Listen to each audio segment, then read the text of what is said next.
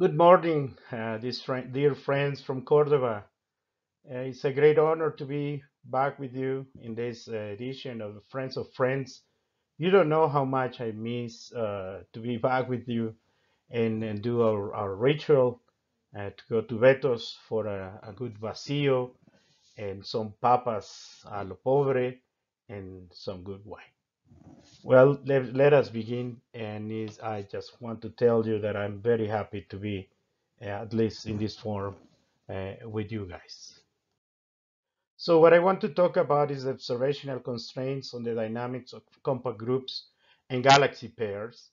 I am Omar Lopez Cruz from the Instituto Nacional de Astrofísica Óptica y Electrónica, and below you will find my collaborators from around the world, many of them from the National University, um, Bristol, uh, North Dakota, Armagh Observatory, and Inouye.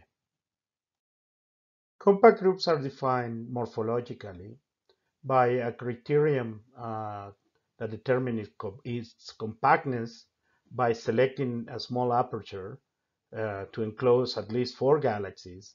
And within that aperture, the surface brightness should be less than 26 magnitude. Um, so this is a working definition. And there are like the population distribution of in groups in compact groups is distributed like 31% are ellipticals, 41% are spirals, 43% of compact groups display breaches, tails, and other tidal distortions, and 75% of groups show have X-ray, so they have an intragroup medium, and 45% of the compact groups host low luminosity AGN. There has been this problem regarding the dynamical time in groups, in compact groups. Uh, there's a simple calculation says that the dynamical time is 100th of a Hubble time. And people calculated for these compact groups, that is the densest galaxy concentration, known as the Cipher sextet or the Hickson compact group, compact group 79.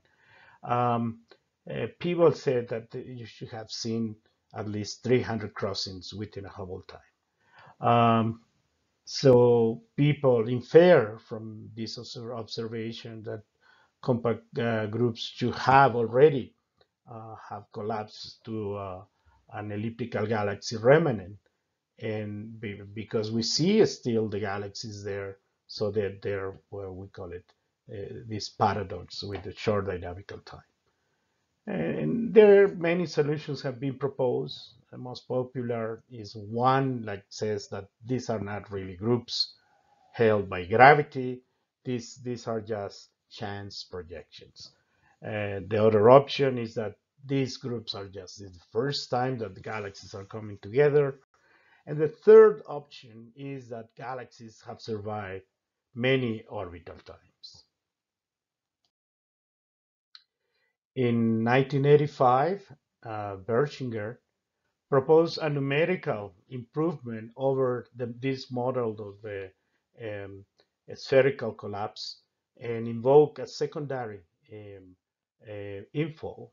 It was self-similar within us Einstein de Sitter universe, but the calculations said that there would be discontinuities in the density, and also you could see that you could observe a one collapse and a second crossing.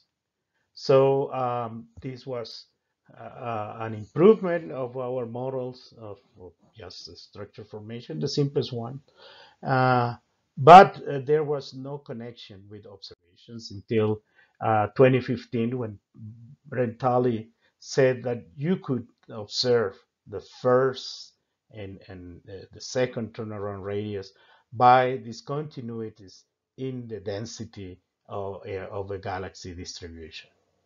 And you could see here that the first turnaround radius and the second turnaround radius for the Virgo cluster. And this is Brentali and now is an emeritus professor at the University of Hawaii. And this was the last meeting that I attended in South Africa in February last year. Um, so he used data from um, two mass and more than 15 galaxies with velocities, and began to study the distribution and the dynamics of galaxies in order to infer the second uh, uh, crossing radius. So one of the things that he came about, and this is, well, he wasn't the first one to suggest, is that the local group is not actually, we cannot call it a group, but an association, because each galaxy, M31 and the Milky Way, are considered groups. And there are 16 groups in this whole association that we all call the local group. But each of these overdensities behave as a group. So the definition of group is extended and for this. Um, so then he totally went on and measured for many overdensities the second turnaround radius, measure also the velocity dispersion as the um, standard deviation of the velocities. Um, if the velocities are distributed like a Gaussian, then this velocity dispersion should be the same as in the case of a Gaussian.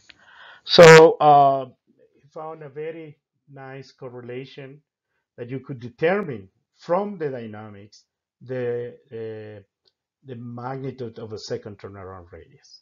Also, from other studies, you could relate the second turnaround radius with R200. And also, there is a theoretical derivation of the first turnaround radius from the second turnaround radius.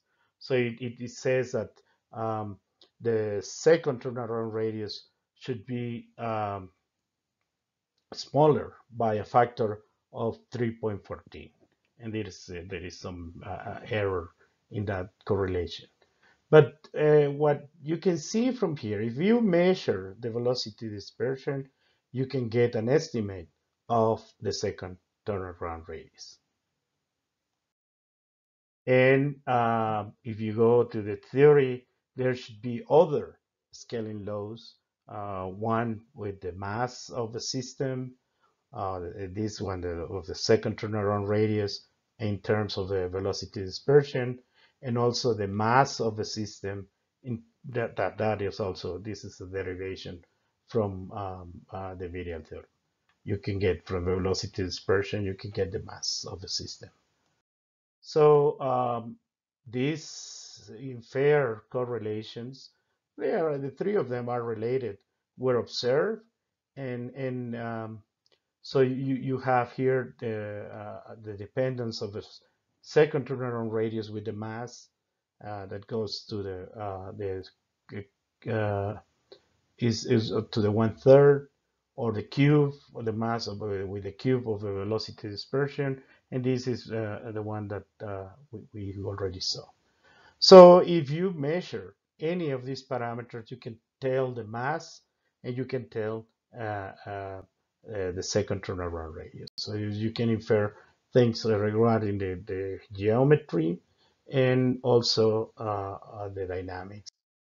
So, but groups are complex in the sense that you could see that the gas is not always, this is H1, the cold gas is not always with the galaxies. This is showing that there has been some interactions. And there is another one where all the gas is just in an envelope. And then when you see you are more evolved, the gas is gone, and so the people have measured the coal gas, the H1, and there is always a deficit. Um, so why are we talking about groups? Well, groups are really not really important because the bridge between what we have here is the mass, and here we have the luminosity. Here are cluster galaxies, and we have also globulars and dwarf galaxies. But what I want to call your attention is that groups are the bridge between ellipticals and clusters as a whole. So this is why they are very important, but they're not very tight. So what means is that dynamically these structures are still evolving. So where do we find the Cipher sextet? You can find it within Sloan, and you can see that it's more or less isolated. Um, this is very nearby. You can see it here, and this is was reported already by uh, Diaz, Saldivares, Merchan, Muriel in 2005. Um, so to gain more knowledge on groups, there is this new capability in most of the large observatories already to observe with bundles of fibers in um, uh, to do very detailed observations of galaxies using um, 300 or over 300 fibers, and you can get about 2000 spectra per object. And with this, you can analyze whether you have to divide. You have the red with low resolution. In this one is Khalifa, and the blue with the high resolution. We are going to consider the red part. So this data is really beautiful. The fibers on the sky, they cover 2.7 arc seconds. Um, and you can accommodate a full galaxy and do all sort of analysis. And then there are a lot of papers already published with this beautiful set that is called the Khalifa. So this is the observation of Khalifa for the um, Cepher sextet. A is the brightest galaxy. This is only half of a galaxy we observe. This is the footprint. Galaxy B is really the one that they were after. And there is Galaxy C and part of Galaxy F. Galaxy E is not a part of, is a background galaxy. Galaxy D is outside. But this one is related to the group. And you can see the spectra, the integrated spectra for each of these galaxies, the ones A, B, C, and F. And you can tell that they have brought um, Balmer lines. And in some cases, you can see H alpha in emission. So this is the map for the luminosity of each galaxy, and we will be talking about these ellipses. One we call the inner part is a fraction of um, effective radius. So from 0 to 0.5, we call it the inner part, and then we call we have the intermediate one, and then we have the outer one. I'll come back to this. So the outer part is up to 1.5 times the effective radius, and you can see here H alpha in emission very clearly for Galaxy B and Galaxy A, and this is Fabry-Perot observations from Hawaii and Mexico too. And you can tell that they are very, very similar. But from the study of the surface brightness of the galaxies, this is the one that I show you, the image that I show you is an HST image. You can see that these galaxies are really small. From the definitions given above, we can calculate the velocity dispersion. As I said, is the standard deviation of the velocities of the redshift of each galaxy. We calculated that for 5 members, that is 160. The error is large, it's only 5 members. but we can calculate the first turnaround radius, which is 1600 kiloparsecs, and the second turnaround radius is 530 kiloparsecs.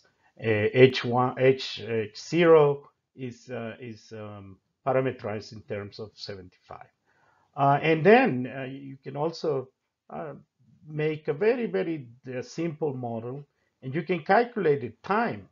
And as we have seen before, uh, is the square root of the turnaround cube divided by the mass, and then you have this factor of 1.1. So the first turnaround radius happened at 11 giga years ago, and the second turnaround radius is happening is 2 giga years. But we say that is happening because the Hubble time is 12.6 when H0 is 75 uh, kilometers per second per megaparsec. So is there a way to test that to support this idea that the galaxies have already collapsed and that the times that were calculated with this simple model are correct? Well, there is one way, and is by reconstructing the history of star formation from each galaxy, doing a synthesis analysis. This technique has been evolving, and very interesting results, consistent results have been obtained. And you have to combine models and many considerations regarding how the star formation proceeded, how what do you do with the dust, and then what do you do with the evolution of the stars. But in principle, you can arrive to a solution that can be consistent. And this is the way you do the synthesis. You're doing a reconstruction by summing um, simple stellar populations. So this is the most important result. You can reconstruct the cosmic history of star formation, going galaxy by galaxy at different redshifts and measuring the star formation um, in each galaxy. And you see that around of redshift between 2 and 3, there is a peak of the star formation. But this also, without going into observing galaxies at different redshifts, you can get all the galaxies at redshift 0 and do a reconstruction by the fossil record that we call the archaeological, and you can also find the cosmic noon, and the results are very similar. So then this is giving us a hope that we can apply this technique and arrive at solutions that are consistent. And I would not argue that they are unique, but they are consistent with all the inputs that you use for your model. So the other thing is that you can analyze this history of a star formation. You can go and because you have information over the whole galaxy, uh, you can consider the inner part that goes up to zero point 0.5,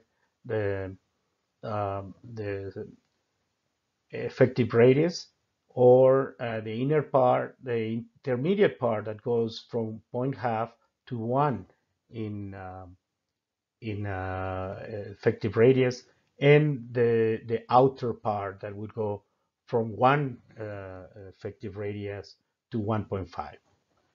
And then you can follow the evolution within these ellipses with the rings, right? So we will apply this. Ibarra Medel developed this technique, and so this is again the galaxies in the Cipher sextet, and this is a reconstruction. The blue one is the inner part, the green one is the intermediate, and the red one is the outer part. And here, what I have, these rectangles 2 and 3 are uh, selected because they enclose a star formation that is common to the four galaxies that we can analyze in this pointing. So we can infer from here that the first crossing happened at point 3, at redshift of point 0.3. The second turnaround happened at point 0.17, and the second crossing is happening now, and it just began at point 0.016. And this is very close to the redshift of a group. So we compare with a control sample and see that if these boxes are unique to the galaxies in this group, or they are shared by any galaxies that we can pick up random. So we have a sample of galaxies that are more or less isolated, and you can see that each of them have their unique history of star formation.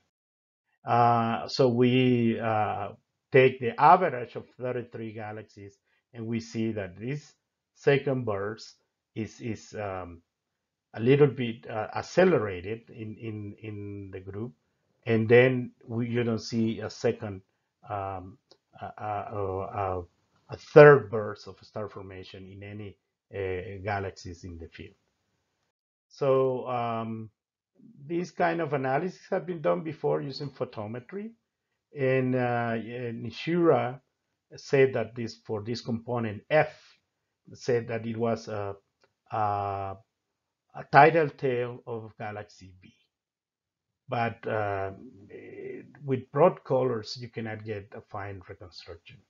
And because we see that galaxy F and galaxy B have different histories of star formation in the detail, so we say that F is a galaxy rather than just a tidal tail. And we can calculate the mass of this system of a group, is the dynamical time using caustic analysis is 5.5 10 to the 12, or the virial theorem is 8.2 10 to the 12 solar masses. And with this, we can calculate, we can tell that reconstruct the whole dynamics of these things, and then by analyzing the surface brightness of component F, we can say that it was perhaps a spiral galaxy. And so we have almost everything that we need to know about the evolution of these galaxies in this group. And then so we can say that they are coming for the second crossing, uh, and it's about to happen. That's why they are so compact. So, are there any other way to prove that this is actually that our story is right? So, the same observations provided us with independent tests, and one of the things that we found is galaxy B exhibits a counter-rotating disk. You see the stars going in one direction, and you see the gas going in the opposite direction. Here you have the rotation curves for each. We can calculate with this dynamics with this velocities. We can calculate the dynamical mass of these galaxies, 2 times 10 to the 10 solar masses.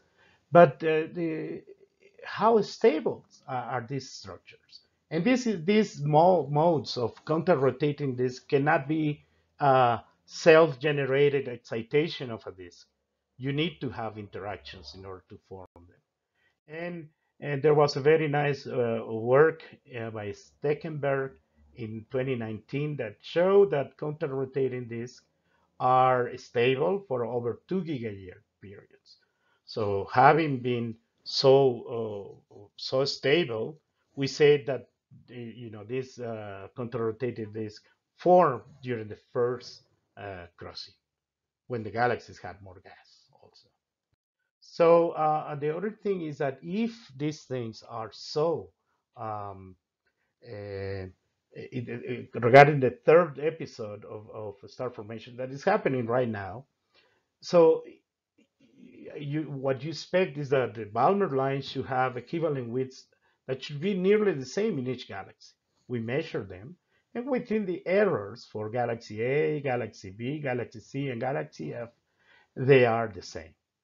And this is confirming that they are sharing a coeval episode of star formation, and Balmer lines are more important in A stars, and so the lifetime is between zero point 0.1 to 1 gigayear. So this is just happening in front of our eyes.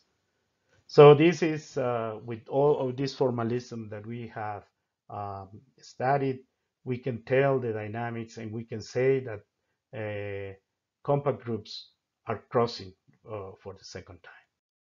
And the distortion that has caused this first collapse and then going to a second collapse is that the cold gas here in red is outside the galaxies, and the hot gas is around the galaxies. This is a cluster that is behind uh, the group. Is a much larger redshift, but the gas is related to each individual galaxy. But there is a lot of intragroup light, and it was measured by Rocha and Mendes de Oliveira, and it says, well, this is, I think you have to make consideration that you're considered light from a background cluster, but this about 46% of the light of the whole system is in the form of intergroup light. So let's just change in these last minutes to talk about galaxy pairs. And now we just only consider close pairs um, that have been observed with Sloan and another survey that is called GAMA. And the difference between Sloan and GAMA is the density of the sampling. Um, so only because of the fibers, you could only have the pairs that are more separated are the ones that were sampled with most efficiently in Sloan, but in gamma, the sampling was much better. So we distinguish major and minor groups. Major pairs are the ratio of the masses of galaxies is between 0.5 and 2, and if it's larger, then it's called a minor pair. So this is work by Garduño et al. And for gamma. And here the velocity dispersion for a pair is given by the difference divided. This is the standard deviation for two, for a sample of two. And this is the difference between the velocities divided by the square root of two. Of course, we have to consider the absolute value. And this difference is called the velocity distance in other um, studies. So we call it velocity dispersion for only two. But the range that we have sampled is between 50 kilometers per second to 700. And so that means that we have a second turnaround radius between 145 kiloparsecs and 2 megaparsecs, which means that all the pairs considered in this sample are within the second turnaround radius. And also, if velocity dispersion is larger than 300 kilometers per second, what we have is a pair within a large association that could be a group or a cluster.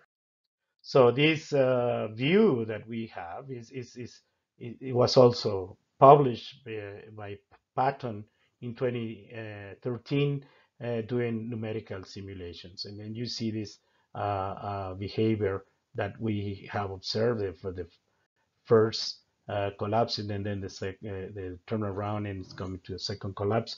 Here, what you have is a different parameters, impact parameters. So we recover a former result that is close pairs have enhanced star formation. And here is the metallicity and the metallicity doesn't show um, a clear pattern. But for major and minor pairs, the proximity enhanced the star formation. What was surprising was to find that when we parameterize the velocity separation by this definition of the velocity dispersion, you see that the most obvious is that you see an enhanced in major pairs of the metallicity. It's not so, but only with the higher multiplicity, the star formation. So here, what you see is that the dynamics is telling you about uh, the metallicity. So pairs in groups and poor cluster are have higher metallicities, which means that they have a, an enhanced star formation, but that was in the past. And then when we miss here is that we were measuring the metallicity from the gas. We are missing the ones with the higher velocity dispersion. So this is new, and this is all coming from this formalism, the very simple one.